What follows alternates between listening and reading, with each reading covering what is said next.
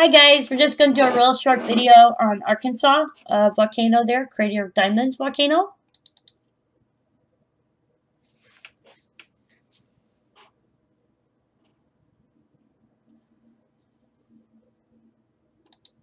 This is Crater of Diamonds State Park.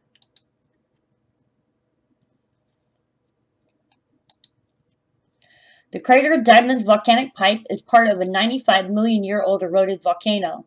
The deeply sourced lamproite magma from the upper mantle brought the diamonds to the surface. The diamonds had crystallized in the cratonic root of the continent long before and were sampled by the magma as it rose to the surface. The Diamond Springs aquatic playground, enclosed pavilion, trails, and picnic areas surround the diamond field.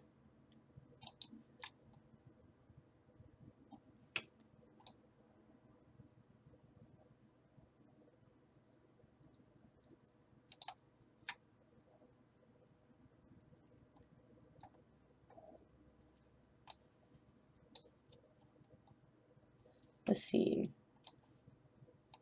And you can actually land over here, so let's do this. Maybe we can get a good view. You can see this is the parking lot at the Crater of Diamonds.